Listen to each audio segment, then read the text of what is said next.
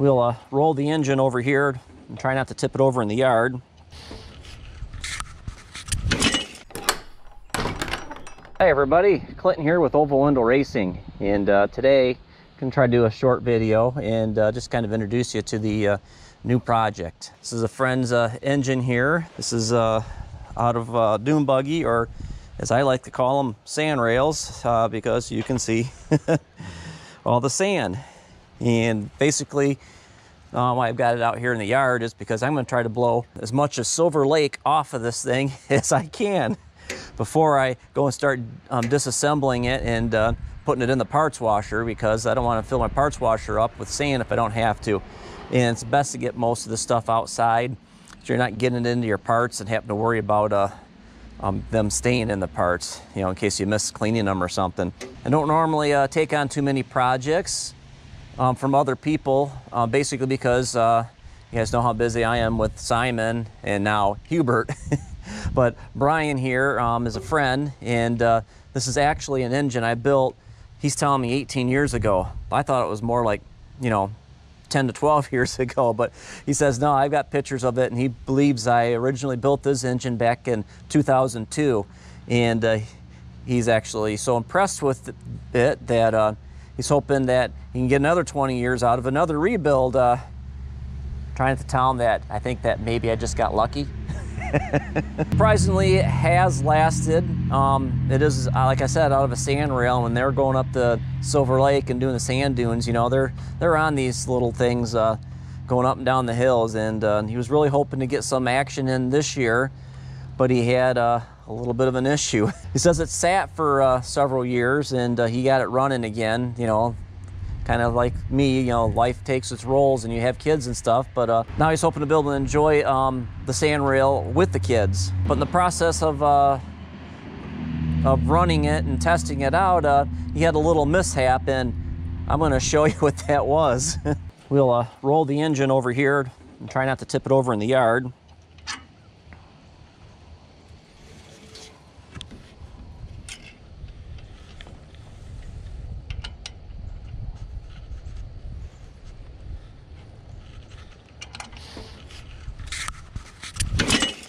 Like I said, try not to tip it over in the yard. Son of a bitch.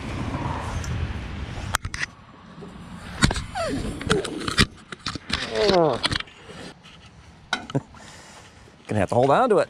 Good thing I had that long stinger on there, but yeah, this is what happens when you decide to set your sand rail down on the engine.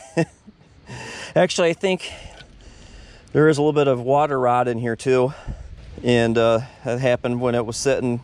Sometimes these carbs and stingers will allow a little bit of water in, and they wind up in the oil sump and things get brittle. But Brian was saying that he actually lost one of his rear tires, and the sand rail sat down on the asphalt that he was driving around in, and all the oil came out of it. I guess that's a quick way to do an oil change. Let's try to get this thing back up without tipping it back over again.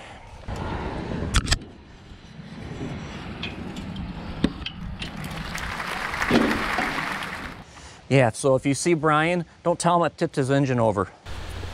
Yeah, Brian's gonna be replacing this this header anyways. It's kind of seen its days. You can see it's a little rusty and stuff, but the reason, like I said, it's out here, I want to blow as much of this loose sand off. What we do have over here, this here is the candidate for the replacement. I did a once over on it. Spun around, took a good look at it. Something I've been kicking around the garage for several years. I've been meaning to want to do a build on it, and I guess now is the perfect opportunity. But yeah, it's kind of my stash, and I don't really like giving my stash away if I don't have to. But like I said, Brian's a good friend and obviously a loyal customer. I've been kicking it around the garage, sitting underneath the well, some of this is probably from my manifolds I just match ported. I did a kind of a visual scan on it. One of the things I always look for, and I'm going to be doing a build, especially a high performance build, is what they call a dual oil relief, and you can identify that by this big screw here and the big screw in the back.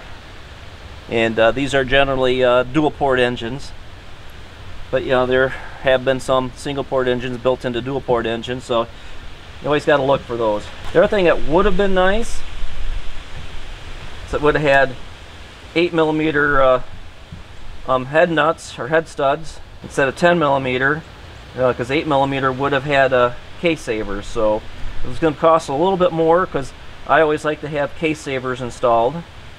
And then number 3, which this is number 1, I always have actually it looks like this may have been a deep stud with a 10mm.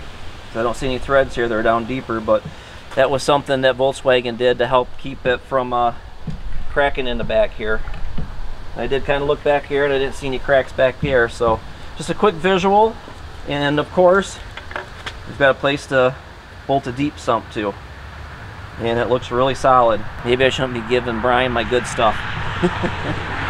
Yep, so that's about it for today. Just kind of wanted to give you guys an update on one of my next projects. Don't worry, I do have more engine cases. Not a whole lot more. They are getting a little harder to find these days, but I do need to at least save one, because Hubert's going to need a case too for when we start building up Emily's engine. I've been collecting parts for hers, and that'll probably be a future build, but this will be the next build. Simon's about going to be going down into storage here pretty soon. Got about another week or 2 weeks here of this nice beautiful weather. We're heading into fall here in Michigan, and I've got a lot of things happening this month, so I think I'm going to probably put Simon up. Don't tell him.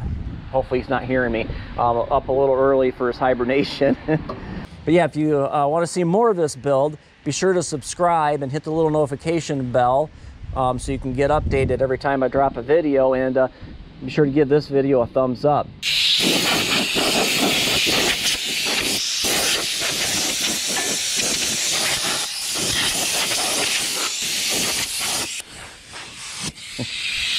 Yeah, there as I finish up, I think I got more sand on me than I got on the ground. Actually, I've seen worse. This isn't too bad.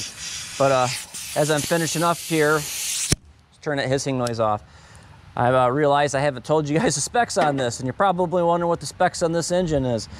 Well, I'm only going by memory, because I lost my book. I used to have a book. Every time I build an engine, you know, I would write down all the specs, you know, everything from, you know, piston weight, rod weight, deck height, you know, whatever the compression ratio wound up being, you know, CCs of the heads. And, you know, and I always jot down the serial number, which is can be found right down here. There's a number on the case that identifies it. I lost it. You know, I think I had about 20, possibly 20 or 25 engines in that book, and one of them was this one. I think I had my engine in there 5 or 6 times, and but I'm going to go by memory. I'm pretty sure that Brian's was a 2276, or some people call it a 2275 cc engine. That's 82mm crank with 94mm pistons. I don't really remember what cam's in it. He remembers I told him probably run a mix between racing fuel and 91 octane, which would be about, you know, 105 octane. So that means it probably got the compression up to roughly 10-to-1.